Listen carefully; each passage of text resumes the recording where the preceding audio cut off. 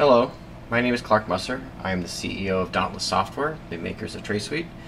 And today what we're going to show is the end-to-end process for using the TraceWeed application for producers and processors from the moment that we put the first plant into a facility, either through the 15-day or an import, all the way through creating a product, manifesting it, and sending it off to a retailer or some other facility. The way I'm going to do this is I'm going to use all the tags that we normally use. I've already pre-set up some location tags. I've already have our logins. I have our strain set up and all these other things. On the left-hand side of the screen, you'll see that we have the phone application, which I'm projecting from my phone up to the screen. On the right hand part, I have the PC application. Down in the bottom right hand side here, I'm going to start a clock just to kind of show how long it takes. I'll be cutting in and out of the video as we go, so that keeps a clock going so you can see exactly how long it really takes if I didn't have to actually physically move anything. I just was doing this all through our software. In the bottom here, of course, you're seeing the video I'm shooting of the actual work I'm doing. I have the mobile printer that's connected into my phone, which prints tags for my plants as I go. And from there, we're just going to go right into this. So the first thing we're going to do is go ahead and start our clock so we can kind of see how long this actually takes. And then we're going to log into both the PC and the phone app using our login badge and the NFC chip that's in the back of the phone and the NFC scanner that is attached to the PC through the USB. And then once we do that, what we're going to do is we're going to go ahead and create our first plant, bringing in through the 15-day. Let me do this through the phone application. And the first 15 days, you can also do this through a regular import mechanism as well, or through manifest if you are not in a 15-day. We're going to go ahead and scan the location room, which is our veg room. We're going to turn our label printer on. Okay, it found it. I turn it on, hit exit. I scan my veg room. And then it's going to, knowing that this is a plant room, it's going to say I can only create plants here. So we're going to go ahead and create Clark's strain plants. And then I'm going to scan my first plant. This will be my mother plant. And as it's scanning this in, it automatically spits out my label. I grab that and I put that on here so I can keep track of it. And then I'm going to go ahead and exit because I'm just going to create the one mother plant for now, just as just to show the speed through this. But now I want to create clones from that plant. So now I'm going to go into creating clones, and I'm going to scan my mother,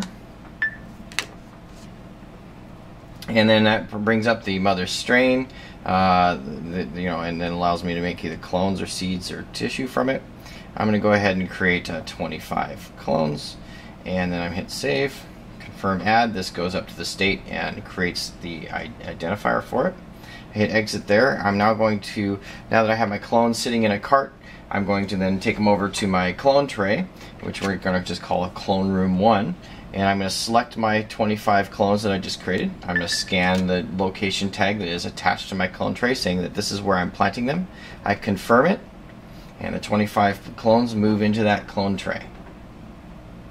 So it's done communicating state there. Alright, so now that's done. I'm going to go ahead and exit here. Once the clones have grown up and become plants, I then can promote them. I then now scan my clone tray because I'm looking at my clones that have now grown to the right size that they can be promoted into plants. I select my group of 25 clones that's within that clone tray. If there are multiple groups of clones, it would show you a list of them. And out of those, I'm going to go ahead and promote 6 of them to plants. I hit continue, confirm promote, and after it's done communicating state, it comes back here. You'll now see that there's 19 left to be promoted, but I'm going to just leave them alone. I'm going to exit that, and now I have my clones that have been promoted into plants. So I'm pulling them out of my trays and I'm potting them and doing all that good stuff. And once I'm done potting them, then I'm going to tag them. So I go here to the tagging. And then you see all the different groups of clones that are ready to be tagged, or plants that used to be clones. And I'm going to select the 6 that I just promoted. And then I'm just going to go through here and I'm going to scan through my tags. And I'm going to keep them in the same order that I scan them. As you can see, that's just printing out new labels as I go.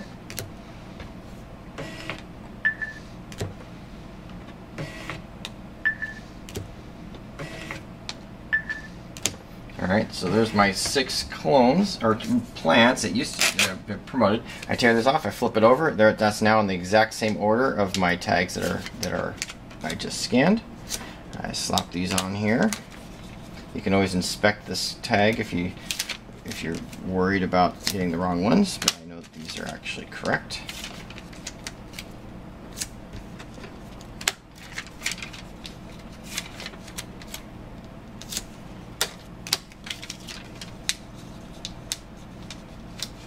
This is actually the longest part of the process because it's a physical piece, not a electronic piece, because I'm taking a physical tag and associating it to an electronic identifier. Alright, now I hit exit here since I'm done, or I submit the group since I'm done promoting. And this basically it tells the state that I'm done. Now I can select a location that I want to now move those plants to. I can either select it here from this drop down, or I can scan the tag where it's going to go. So I'm going to put these into the veg room, same place where my mother is, and so I'm going to confirm that. Now that's going to put, now all 7 plants are now in my veg room. Okay, so I hit exit here. At that point in time, I'm done creating my clones. Now the plants grow to a point where I've got them to where I want to flower them, and I've gone through all the way flower, and now they're done flowering. I may have moved them into another room when I'm done flowering. But what I'm going to do for this demo is I'm going to go ahead and move my 7 plants from the veg room into my harvest room, because I'm going to harvest all 7 of them. So I'm going to go here to move all items from one location to another. I scan my original location as I grab the plants. I move them over to my new location. I scan the new location. I hit confirm, and now all 7 of those plants have just moved from my veg room to my harvest room. I hit exit here, and now I go into scheduling these for harvest because they're ready to be harvested. So if I had multiple strains here, it would allow me to create multiple harvests all at once. The main thing I do is I'm going to create a friendly name. So this is my end-to-end demo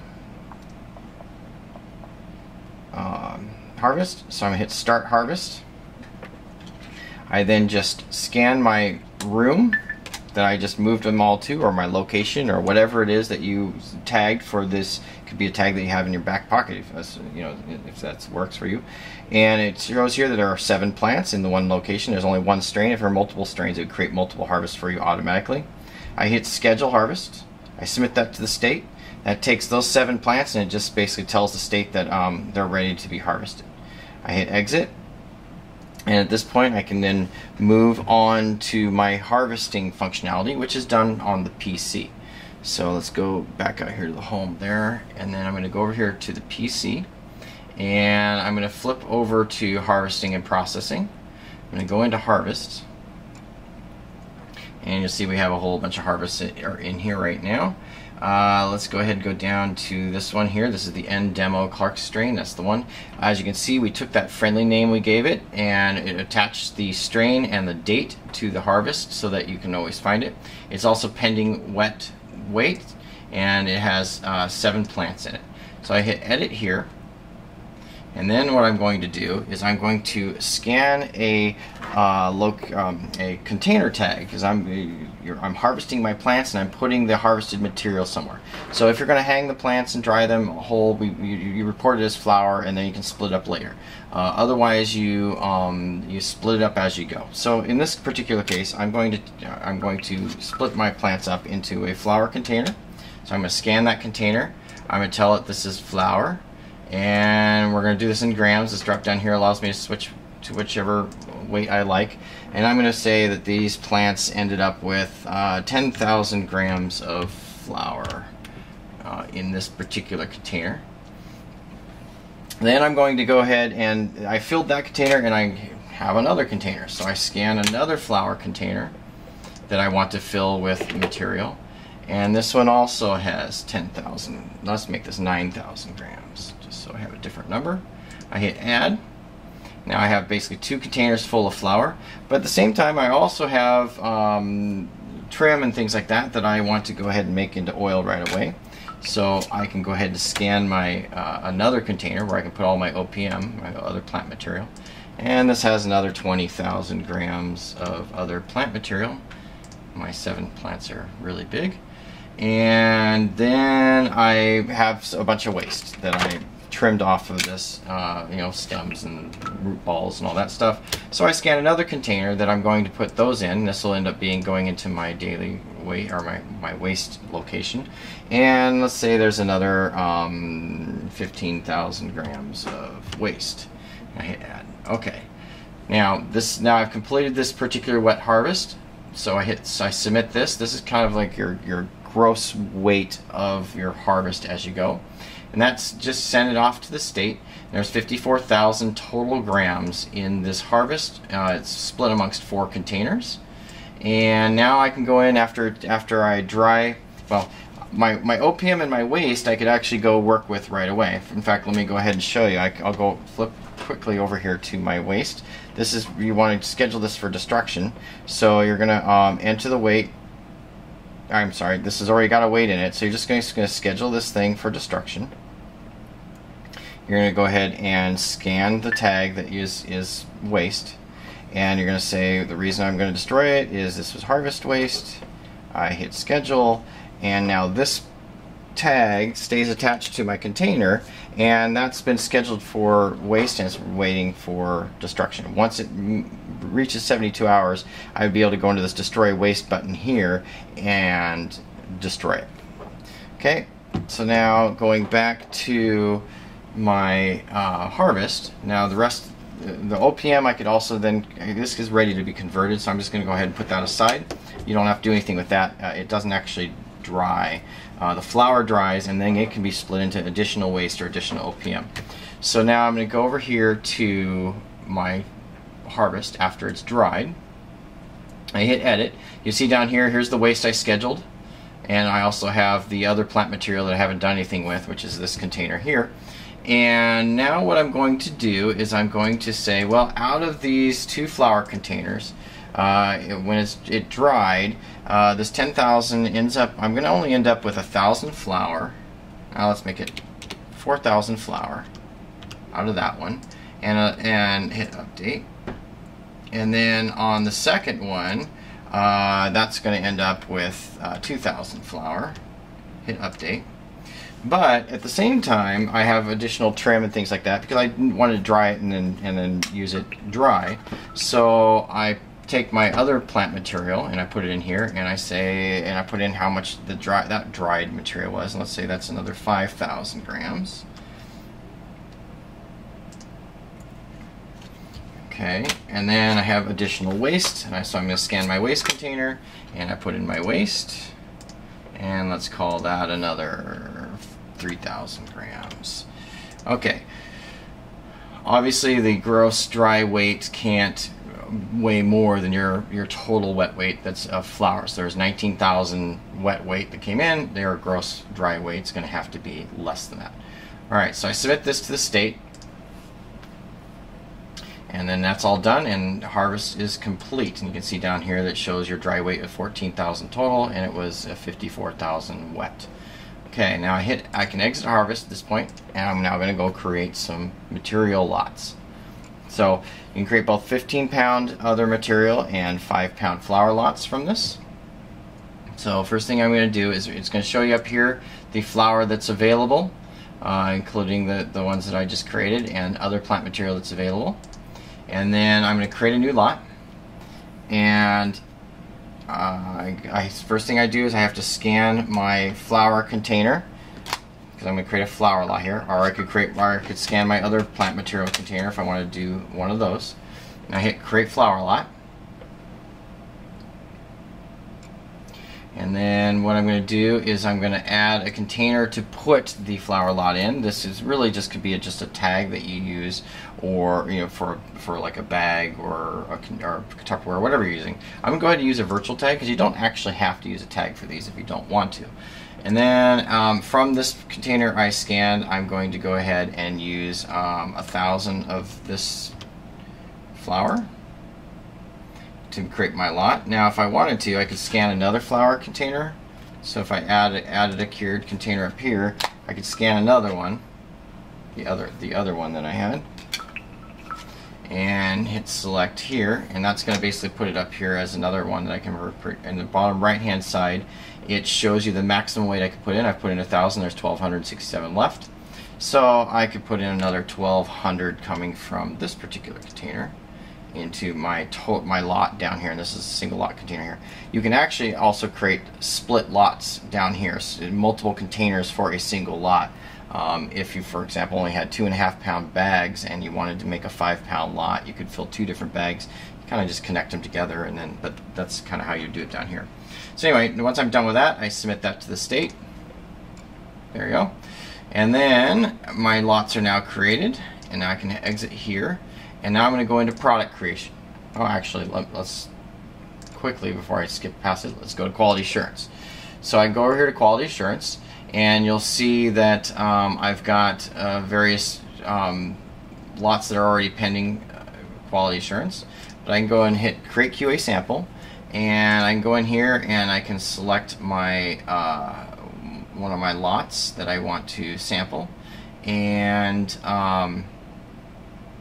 see this one here, and I select the lab I want to send it to and my sample amount, so like 4 grams, and I hit create, and then that's just going to create a sample that I can then manifest and send off for QA results. And manifesting QAs is very similar to manifesting everything else, so I'll show you the manifesting in a bit, but that's basically all you have to do. As results come back, these pending results over here will change. It automatically pulls from the state, but you know, if you've been logged in and you haven't checked it for a while, you can always click the sync QA results from state, and it will automatically pull immediately. So it's like an immediate pull button. So I hit exit here.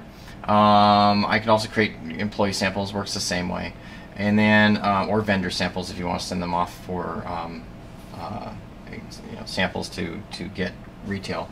Now, so let's go ahead and go into product creation. So in product creation, the way this works is there's the available material shows up in the upper left hand side, and I have a bunch of other plant lots here, flower lots, and other material lots, and then on the right hand side it shows what products have already been created. In the bottom is where you're doing all your creation. We have this concept called recipes. So what you're going to do is you're going to create a recipe, because that recipe is something that you can recreate over and over and over again for your particular facility. And the standard recipes that the state looks for are right here, so you can always do a standard recipe. Now the problem is that it's recreatable by the state, but it's just basically the way it is. If you're creating something called Clark's Special Cookies, I can create a new product recipe, and I can call it just that. And let's say that let's just, for example here, let's call this let's do a marijuana mixed infusion. Okay, and from marijuana mixed infusion, you can see that these are all the types of materials that can be used to bring it in. That shows in the middle. On the left hand side is just the ingredients that you're going to create for your recipe. In the middle is all the things that can be used that you have in stock. And then on the right hand side is actually what's in stock currently that applies to your recipe. So I'm going to create a marijuana mixed infused. Let's call this Clark's mixed infused. Okay, so that it shows I have it. I can also change the restrictions here. So for example, let's say I don't want to use mixed marijuana in it. I can remove that or keef, and then this won't actually allow me to pull those in the future. I hit my save. The other thing I can do over here, I can also change my strain restriction, so I can restrict this to a specific strain, or I can add or subtract source materials, and then I can also add other materials. So for example, my mixed infusion has a it uses some container, some packaging material, so infused packaging. And so then I can put in here that I have 1,000 units of the packages. I can put in a description. I can even create a inventory tag for it, so I can actually manage it. I hit save, and then that basically saves it as an inventory item. And then if I go down here and I select this infused packaging, I add it to my recipe. Now that's actually part of my recipe now, so that I can also it'll also show me that in my creation. I also can select which label I want to use when I'm printing. So, for example, the standard 3x4 label. And I can edit the specifics that show up in this label by putting in some special text, and that will all show up in my in the manifesting. I'll show you in a bit. So I save my recipe, and this saves it so that I can come back and use it over and over again. And then I'm going to go ahead and create my product. And as I was saying, up here in the so now in the creating product, again, it shows you the summary of available materials that are in our system. Or in your facility. Over here is the exact available ingredients with our same quantities in the upper right hand side, and then the bottom is again where you're going to be creating your product. On the left hand side is where you're going to be pulling the stuff down from the upper right, and then the right hand side is actually all the features that the data you're going to put in for your product. For this particular one, we're going to use our infused packaging, and we're going to go ahead and pull from this one right here, this lot. Okay, so this is my Clark's new strain. Actually, that's not the one we wanted to use. We want to use Clark's strain, which is this guy. Okay, so we're going to add this over here, and then we're going to go ahead and use 100 of our packaging material, and we're going to use 1200 of our lot. And over here you'll see that the marijuana weight is the 1200. We don't have any other weight, but if you did want, you could add other things in here, like whatever you might be adding to this thing. So for some reason, if there's another 1,000 grams of other weight, you put that in, it's going to change your marijuana percentages and things like that. Your end product weight, so my end product weight is going to be 2,000. I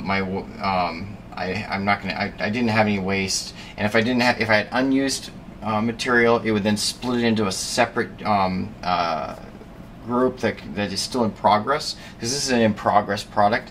It's not submitted to the state until you're done with it. So if you end up with some of your stuff that's still in progress while you want to finish others, you can put in your finished and then place the unused into a in progress so that you can finish it later. Things like, create some cookie dough and you only use half of it to make some cookies, and you're going to use the other half later on today or something. So out of this, I'm going to produce 100 units, and then that makes sure that our net weight is below where it has to be for this to submit to the state. I can tell it whether I need a QA or not, and so I'm going to say no just for now, and I hit the submit to state. If I want to, I can now scan a tag, so I can actually track this through the system with tags again. I'm going to go ahead and just leave this virtual, and I'll hit submit. And that has now created my product. And that's now, you'll see right here, I have 100 quantity of that product. So I've left my products, and now at this point in time, I have everything I need to actually go ship it off and make some money. So I go over here to shipping and receiving. I go to my shipping button. I create a new manifest, and I get to select whoever I'm going to send it to. So I'm going to send this off to, let's just say I'm sending it off to Big Trophy Enterprises, and I give it a sample name. You give it a friendly name just so that you can find it later. So this is Clark's Manifest Demo. And then what's my delivery method? I'm going to deliver, I'm going to use my car, and I'm going to be the driver. I create my manifest, and at this point I'm going to add inventory. So I hit the add inventory button, and this is only going to allow me to send stuff that the state allows you to send to whichever vendor you chose. So it's only going to show me that material that is allowed to be sent. So here's my marijuana mixed infused. I'm going to search for that, and here you go. You can see my Clark's mixed infused right here. So I'm going to go ahead and send him 20 of this of my 100, and for a total of we're going to charge him $200. I'm going to hit add, and then I'm going to hit done, and you're going to see that that's been added to my manifest.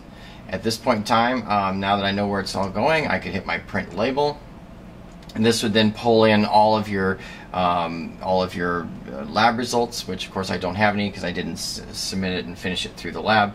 But it has all the information that this particular label is set up to do, and I can actually go in here and edit these things directly if I have something special that's different, like for example it's a sample not for resale or whatever, that you can put in here. You can also put in a website that will be attached to a QR code if you're going to be printing a QR code for it. And then you hit generate the label, and what this is going to actually do is it's going to pull up for the label, it's going to pull up a PDF, which went over to my other screen, so let me pull this over here. And this is, just a demo label, so it's not necessarily the prettiest, but this is the label that would be coming out. It comes right off of that label generation. This QR code would go to whatever website you have. It has the UBI, it even has the barcode for reading. The QR code is good for your end customers, so that they can actually go to your website or whatever that you want to market. I would just be able to print as many of those as I want. I exit that, and then I would be able to print my manifest by hitting this. It does the same thing. This pulls up my manifest. Obviously it would have all the IDs and everything like that once it is it's been gone through. This is just a sample data, so it just kind of pops in here. And then I hit my submit manifest by telling it what date I'm going. So I'm just going to leave right now and arrive right now, just because it won't allow you to do that. Anyway, I submit that into the manifest, and then once it's submitted, it goes off to the state, and we're all done. So that is pretty much end to end. Once the manifest has been shipped, it goes into quarantine here. When you're done, when it's sat through the 24 hours, this button over here that's called ship will turn on, and then you can go over here and you can actually ship it. So once you hit the ship button, that actually releases it, and at that point in time, your retailer or processor, whoever is receiving your data, will be available to get it. And that's it. That's end to end how our entire application works, and it was about 26 minutes. Have a good day.